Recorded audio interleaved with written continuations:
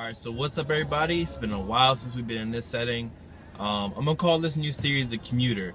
And basically, since I'm always in my car a lot, you know, this is where I can take time to maybe talk on topics, answer questions. I had talked about this a long time ago when I hit 10,000 subscribers. I had this idea, since I'm always in my car, I can answer questions, different things while I'm just driving, because I'm just chilling. I'm like sitting at a stoplight right now. But anyways, dust and stuff. But anyways, the first thing is not really a topic. I just wanted to basically answer a question. And it's a kind of funny question because a lot of people ask me it all the time. They ask me, They ask me, how did I get my name? Like, how did I name myself Bullet RC? Like, where did that name come from? So, I'm gonna take some time. I'll tell you to answer that. All right. So, wait, I gotta readjust my arm so I block all the sun. Basically, my name, if you guys didn't know, when I first started off my channel, it was about RC cars, nitro powered, gas powered RC cars. I used to be really into them. I actually still have it. My original RC car that I used to have, I still have it. I just don't really mess with it as much as I used to. Actually, I don't mess with it at all. I'm not even gonna lie with you. So basically, I have a $300 hobby, a very expensive hobby. That was my expensive hobby before shoes. I loved RC cars, loved them as a kid, and you could customize them, make bodies, paint them, all that stuff. It was real cool. If you're into nitro RC cars, you know exactly what I'm talking about. But anyways, so that's where RC came from. It was basically my thing with RC cars, and hopefully I'm about to take a right, so don't worry, y'all. The sun isn't gonna be in your face forever.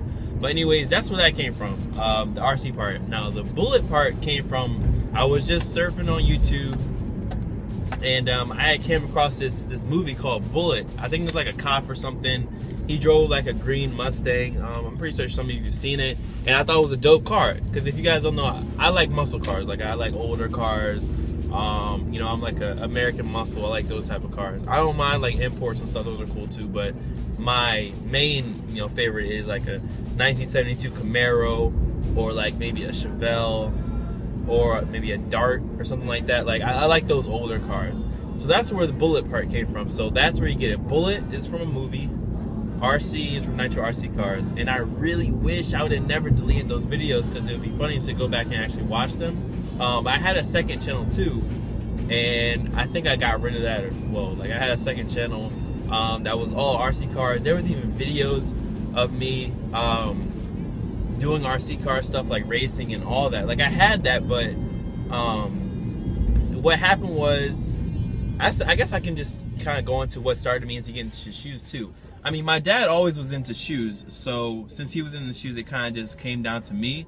And basically what happened was, one time, the first shoe, it was for the eggplant half cents, right?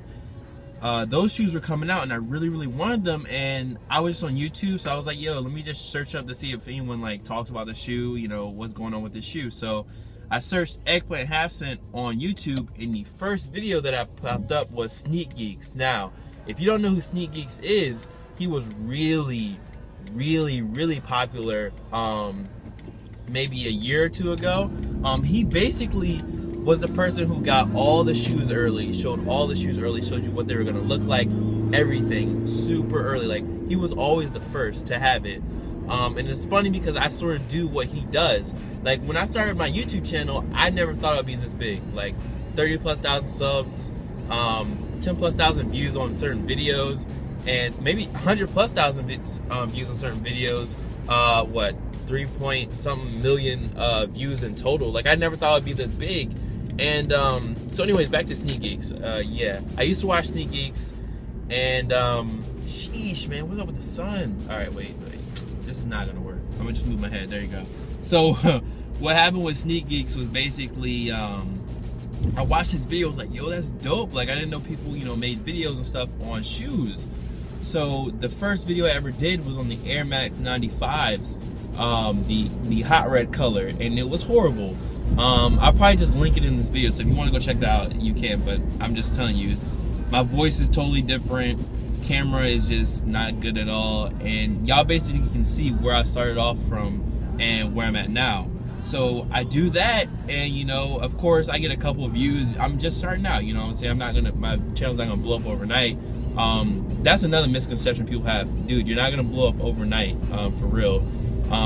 It takes time, it takes effort, you know, it takes money, first and foremost, because a lot of people nowadays, since there's an opportunity to get free shoes through different sites and stuff, that's all people want to do. Like that's their main focus. Hold on, let me shift. I'm gonna just drive like this now. I gotta shift with the sun. So a lot of people's main focus nowadays is all they want. It's like not even like a love for the kicks. It's like, I just want to start a channel and try to get free shoes. And I feel like when you do that, if you set you up like that and you're just, that's all you're trying to do is trying to get free shoes, I'm trying to get free shoes. You don't, it's not enjoyable, because at that point where maybe you don't get free shoes or you're not getting those followers, you're like, yo, what am I doing wrong? It's because I feel like you're just not in the right place. Like, you're doing this just to get free shoes, so you're not having fun. You're not really up here for other people. You're not up here to interact. You're just up here trying to get some free shoes from somebody. And I just feel like that's not where I started my channel off. A lot of people ask me, you know, how did you get your channel? I didn't start this channel just to get free shoes or blah, blah, blah. That didn't come across until this year. You know what I'm saying? It took me money, copping shoes, working, doing new videos, working. A lot of people ask me, how do I get money for kicks? I worked. Like, I don't understand. I work, you know what I'm saying? Like, I got a job when I was 16, and of course I worked, you know what I'm saying? Like, if you're not of age to work, there's not really many avenues for you to get cash real easily. But one tip I will give you, a lot of people's parents also tell me that, or not the parents tell me, but the people tell me that their parents hate this little shoe thing they love. The parents are like, they don't see it, they don't want to spend any money on it. And really, to be 100 with you, like, if your parents are like that and they're not gonna throw money at you for shoes, or not gonna contribute to your shoes or your hobby or your passion, you're just gonna have to wait, man. You know, these shoes are always gonna be around. You're just gonna have to wait until you can afford them yourself. And that's how I did it. My dad was in the shoes, of course. I mean, coming up, I'm not gonna act like I didn't have like the nicest, newest shoes and stuff like that. I always had the newest Jordans, the newest Nikes when I was growing up. But at a point when I can make my own money, I didn't want people to spend money on my shoes. Of course, I can ask for a pair of shoes here and there. Why not?